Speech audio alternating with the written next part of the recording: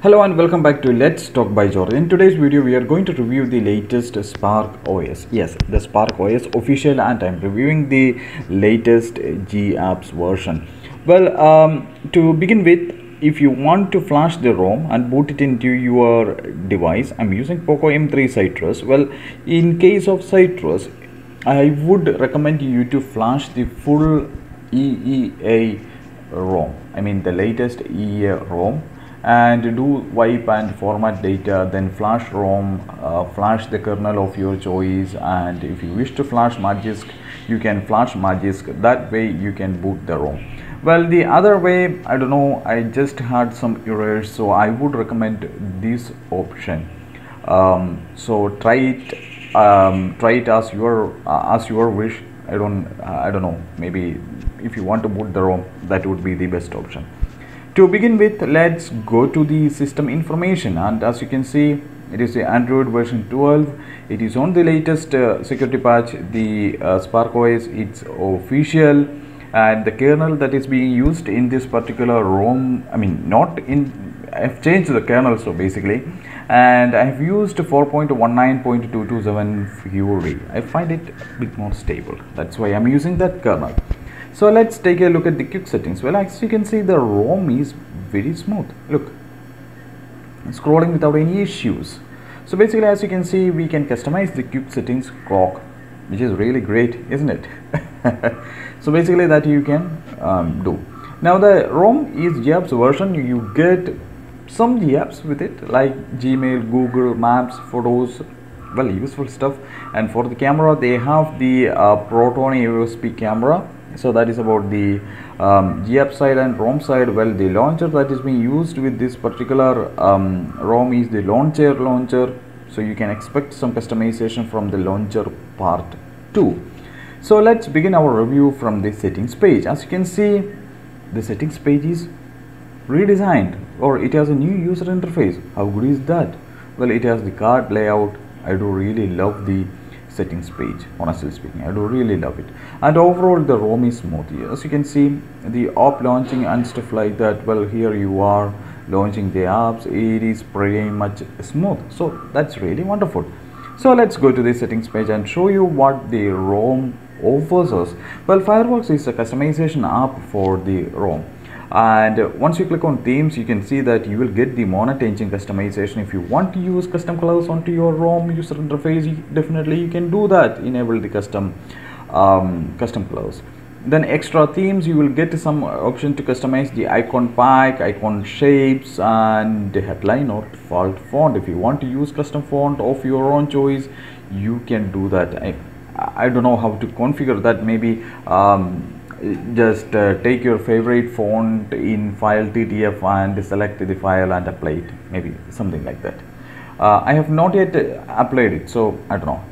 You'll get some lock screen clock style to S-Funny OS, and yes, Spark Circle, Spark and stuff like that. Then settings dashboard icon. Well, if you don't like to see the card layout, but if you wish to see the AOSP or the default style or the stock user interface style, make sure you go for AOSP. So it will change the user interface from the card stuff to the AOSP style.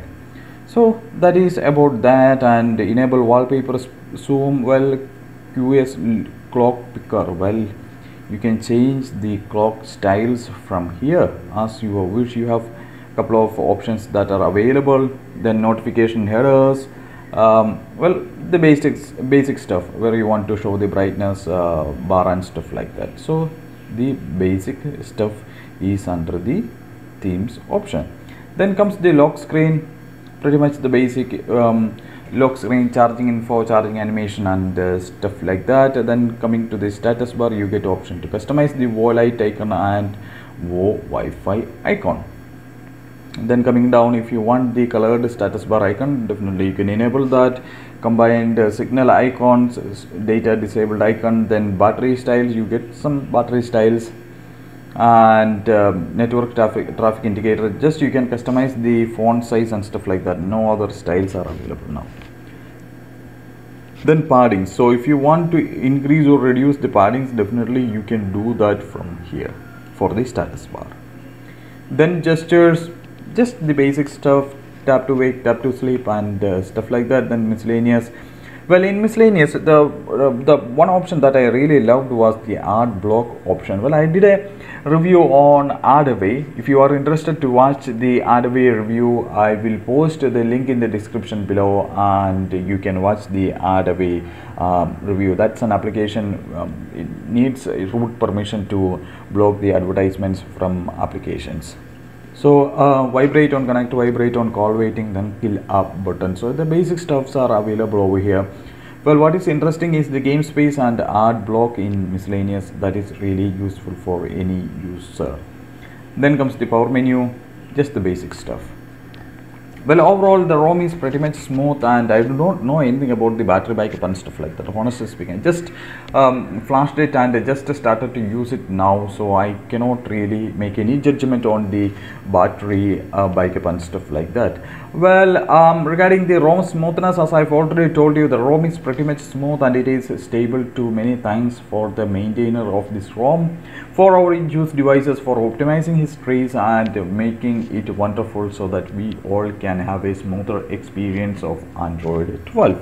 So that is about my initial views about the ROM. So what are my opinion, or what is my verdict? If you want to have a ROM with customization, if you want to have a ROM with smoothness, definitely you can try SparkOS, and definitely there are also many customization options available with the Spark in terms of user interface modification, and you can pick some custom lock screen, clocks, quick settings, clocks, and stuff like that. You will really enjoy the ROM.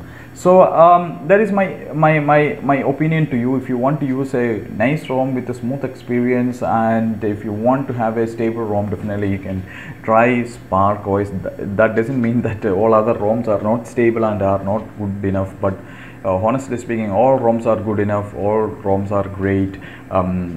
Maintainers and developers, they put a lot of hard work, a lot of effort into bringing up ROMs for each and every device. So basically, if you want to try a ROM with customization and smooth experience, you can try SparkOS.